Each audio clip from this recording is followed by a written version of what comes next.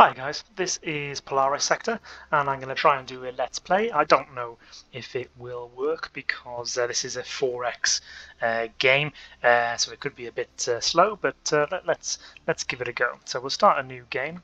There's a number of different types of galaxy, but I'm going to go with just the elliptical one. We'll go for 10 races. Yeah, we'll stick at sort of 410 stars. It does go all the way up to 1,000. But let's not be too greedy. Tunnel density, I've reduced that down a little bit, and that just helps to create sort of choke points, which can be sort of defended and attacked. Research speed, yeah, we'll go for a slow research speed, and then I've previously reduced the 3D shape down to 0 because the 3D element of the galaxy doesn't really seem to do anything, unlike in, for example, Sword of the Stars, the first one, where it really did affect things depending on what drive you had. And I've got rid of wormholes because they're only one way and they're a bit difficult to keep track of in terms of where they take you. I don't really like the way they've been implemented, so I'll get rid of those. Normal difficulty, leave all the other settings on, and we're going to go to race selection, and I've already decided I'm going to be boring and stick with the humans. I'm going to go blue just because it's a nice colour, and there's a number of sort of race characteristics, what I'm going to do is just take down the espionage a notch because it costs you 6 rather than 2, and there's a number of sort of kind of weaknesses that the humans have, and I can eliminate 3 of those weaknesses by just sacrificing my espionage a little bit, and that is the way we're going to go. So this is the galaxy. We're sort of in the top of it, and we've got 1 scout ship and 1 planet, which is an Earth-like planet. And what I want to do is I want to immediately build a new scout ship. We'll get into things like ship design later on, and we'll change the name to Terra Prime, just so I can keep track of my capital more easy, and we'll call this system Terra. Right, so without further ado, let's head off. I need to speed up a bit of time because it can take a while to get things done in this game. Research is done by basically you research these kind of theoretical elements, and then they unlock applied sciences. Now, for now, I'm just going to leave all of the sliders as they are in default, and really focus on just getting as many good planets as we can, getting research facilities built, and going for kind of raw power initially, rather than sort of being too picky on what we're researching. Nothing there. So move on to the next one. So these are the sort of warplanes I was talking about, where you go from one sort of cluster of planets or 1 star system to another, and you can see this one only had 1 way in and out. This one's got 2, and so nothing exciting there. Let's go north. I would like to try and take over kind of a little quadrant here where I'd have kind of at least sort of 1 sort of northern part of my empire, which was sort of we've got our backs to a wall effectively, and create kind of a safe zone. So we'll carry on going along with my scout ship, speed things up a little bit. My second scout should be being built back on Terra Prime. It's going to take 4 years. This game does try to sort of portray the time it takes in a more realistic way, and ships do have fuel. That will be a major issue and consideration. Just taking a drink whilst we wait to arrive at the new place, and the AIM system, a desert planet, an exhausted dwarf, nothing too exciting. Let's go to Vega.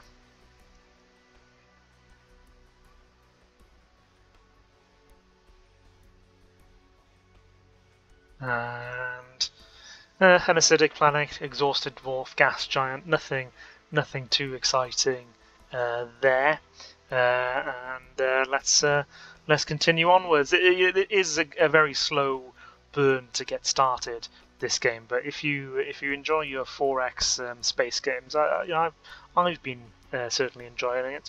So we've got a hot planet here, which will become more interesting in the future because it generates these sort of special research points that we'll need to get in addition to the normal research. So we've run out of fuel. Now we've got to go back to our own space in order to refuel. And I'll just put up the speed to hurry us along there because not much is going to happen at this point in the game, though we are going to get our second scout. And you can put the speed up quite a bit because when important events happen, like the construction of a new ship, it will automatically pause for you.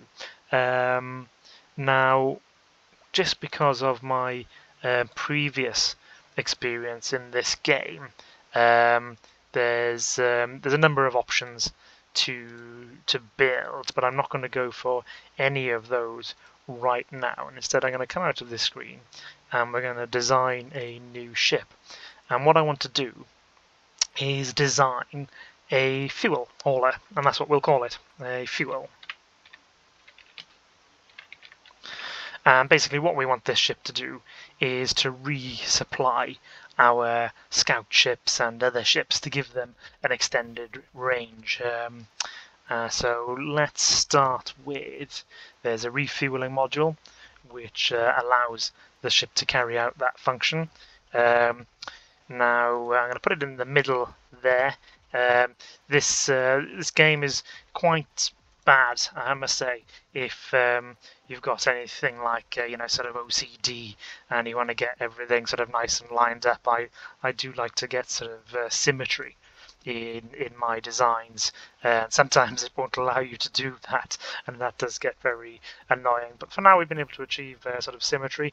We need fuel cells to give this ship range, obviously, but it's going to have more fuel cells than a normal ship was, because that's its whole purpose, is to carry as much fuel as possible and to give that to other ships. So we're going to fill this deck up as far as we can with fuel cells, and you can sort of see that already I'm starting to get annoyed by a lack of sort of symmetry. There we go.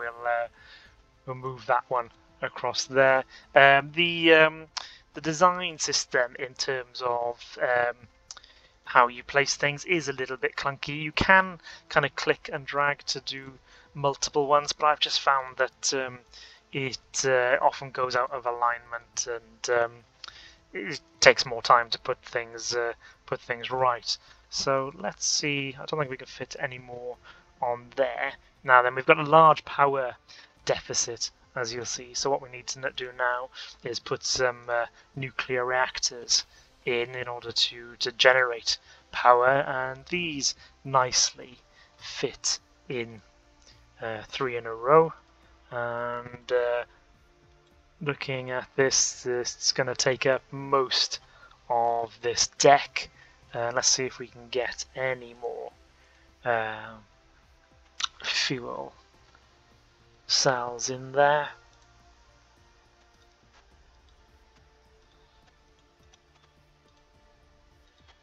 We can, and we've still got power, so yeah. So we need to let's get rid of him, put him in there. See, it's not even. It's very annoying. Anyway, let's move on with our lives. Armor, you can eventually upgrade the armor. Obviously, we're not going to do anything with that. Engines, we've sorted out. Weapons, none on this. This is a civilian vessel, and so we'll come out of that, go back to Terra, build a new ship, fuel hauler. It's going to take 8 years to do. So we'll leave that. Now our new scout ship, we'll send him on his way to Sham.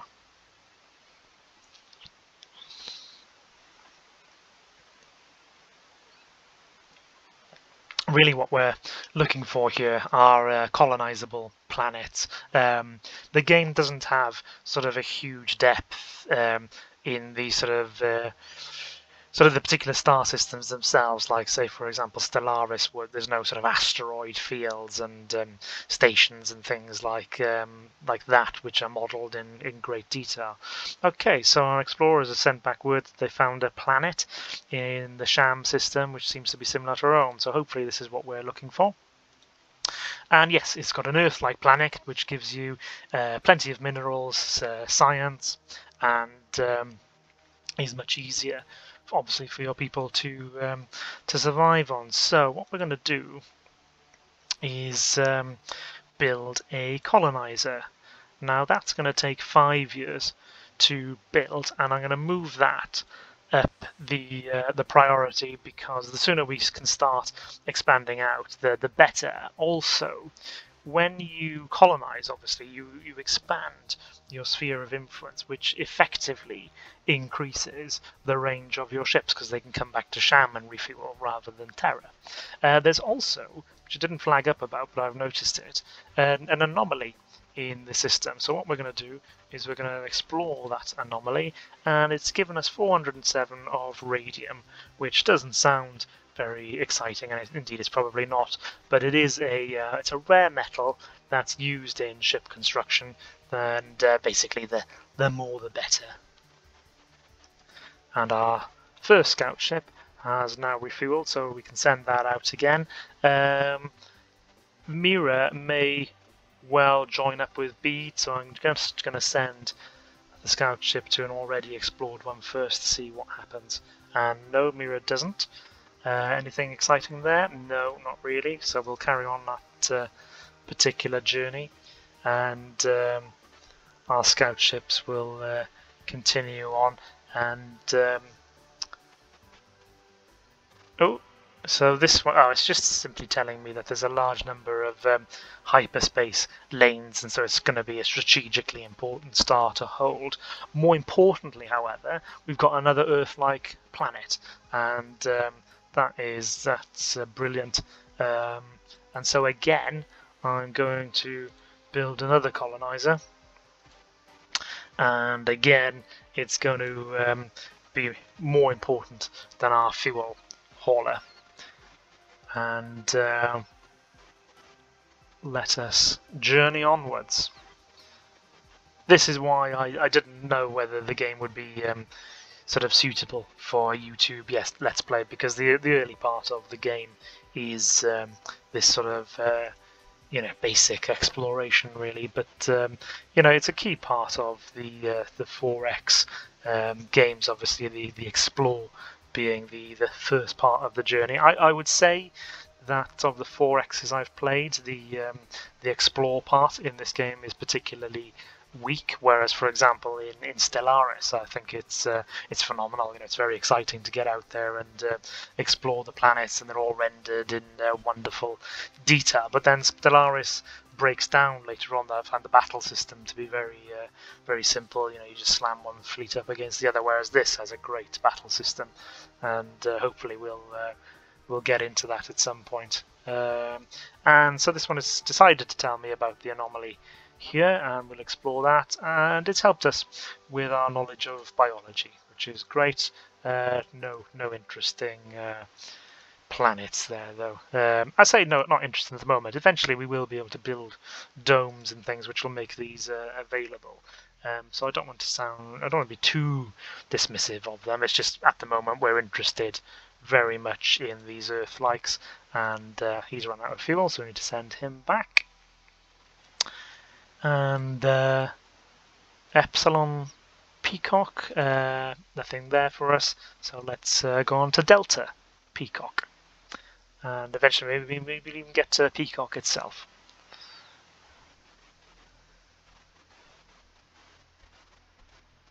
Anything in Delta Peacock? No. Can we reach? No, we can't. I did wonder whether we would be able to. Okay, back for refueling. So yeah, you've got this kind of, you go out as far as you can, and then you go back and refuel, and then so this kind of process goes on for a while. So I'm going to speed up the time to shove our scout ships along, get them refueled, and we've had a colonizer be complete. It is a bit annoying when you've got several ships queued up. It comes up with a little thing to tell you that it's been done, but it doesn't pause the game. There's a bit of a flaw there, I think. There's probably an option where I can tell it to do that, and I'm just being ignorant. But anyway, we've got our colonizer, so straight away we want to be going out, and it hasn't got enough fuel by... it needs 6,000 tons. I don't know, well, yeah, just over 6,000 tons, and it's got 11, so I'm very confused. Oh, I see. So it hasn't got enough to go there and get back to our space. Well, we don't really care about that because it's going to set up a new colony for us, so sorry about that. I was being a little bit dim. Where should we go? Well, I really wanted to try and get this area of the galaxy. So let's go over here.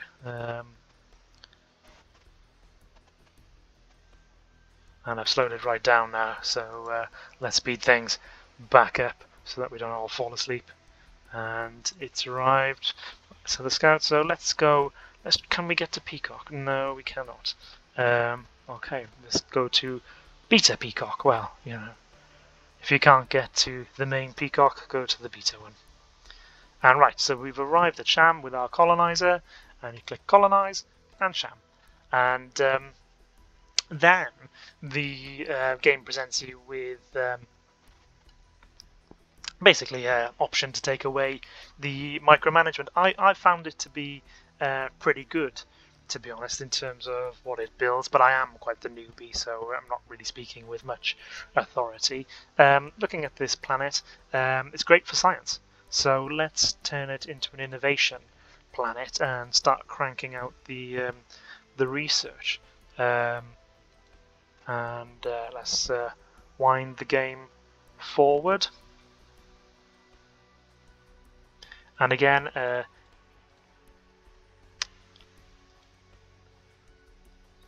another colonizer's been built. So let us send him on his way. Or her on her way, I suppose. It could be, well, perhaps there's them. Perhaps there's 500 men and 500 women in order to populate a new world. Who knows? Let's move that there and on to answer. Okay, so a new star system. Again, nothing exciting. And we've encountered a fleet, which is a little bit annoying because I was kind of hoping I'd have this area of space to myself. Who are they? We don't really know yet. So let's just pop down the speed. And this is a handsome chap. Attention unknown ship, you've invaded the territory of the Great Urgan Hegemony. Respond or we will attack you. We are messengers of the Earth Federation. Please do us the honour of setting up a meeting with your government and accepting modest gifts from our home planet. We welcome our star brothers, represent blah blah blah blah. Citizens of the great state, and your threat is a waste of time. Put us in touch with your government immediately. But I don't really know about these people and their attitude. Their attitude is neutral, so let's be friendly. They're freedom loving. That's good to know.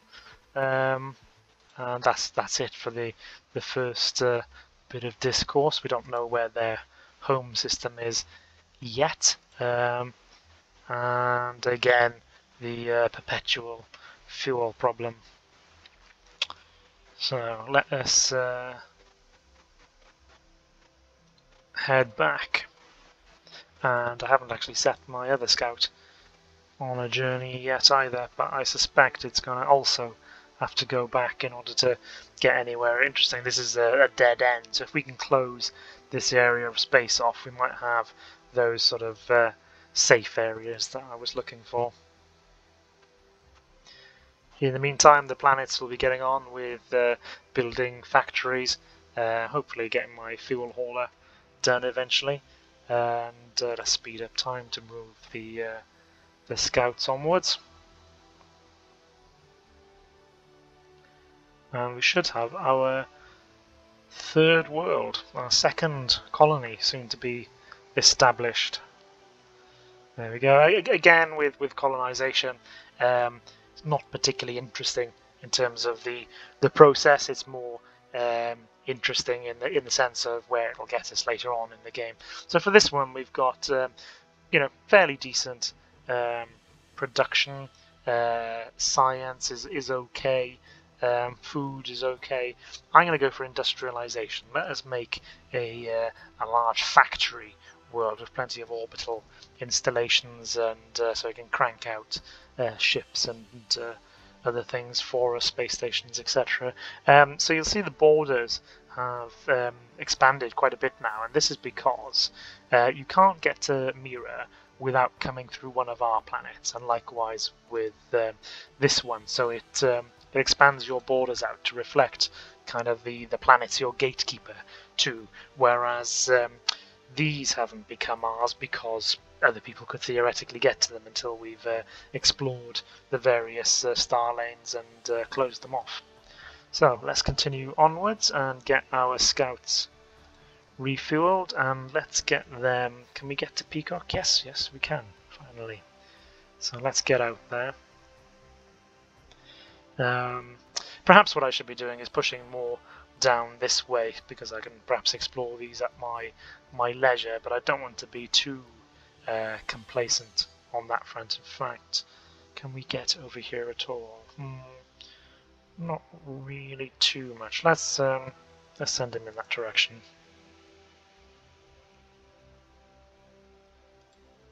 Let's check on these, building factories. And the fuel hauler is one year away. That's quite quick in this terms of the scale of this game. And great, so our fuel hauler has now been completed, and what we'll do is we'll send him to Razalis, and then our scout ships can come back and restock there. On Terra, what I'm going to do is I'm going to build a new colonizer in the hope that we find another world to colonize. So I'm going to plan in an optimistic way. I'd be very disappointed if we can't find something else. Oh, and Peacock, we've been looking to get there for quite a while. It's an oceanic planet. They're not very good at the start of the game because they basically either give you food or science generally. Their production, whilst this shows its increase of 10%, there's only 6 spaces basically for factories, and so this is going to become when we colonize it an agricultural world, and they're good. They're very good for producing food, but we don't have the technology to build sort of hydroponic farms effectively. So they're quite good to get hold of in the sense that you want to grab them now, but they won't be cranking out food for us for quite a while. So you always want to prioritize the Earth-likes.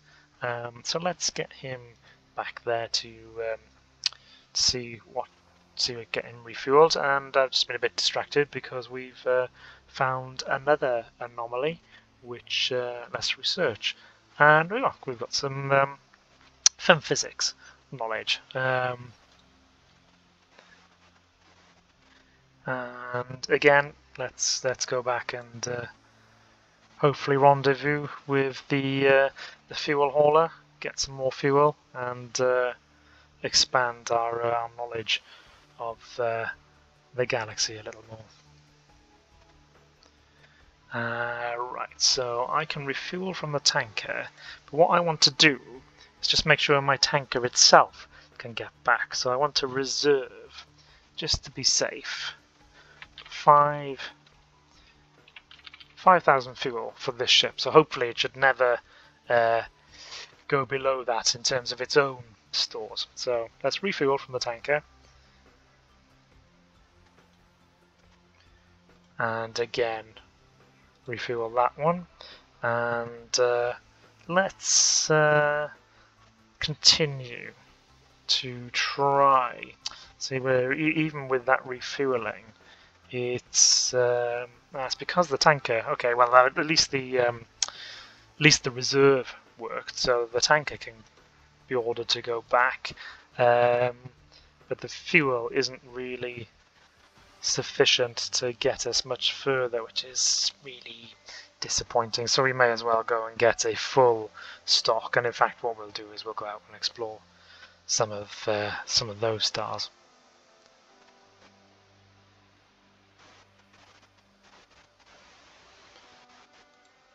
So our fuel hauler has at least reached where we wanted to. I will send it to Bede just to try and make sure we can finally explore the peacocks.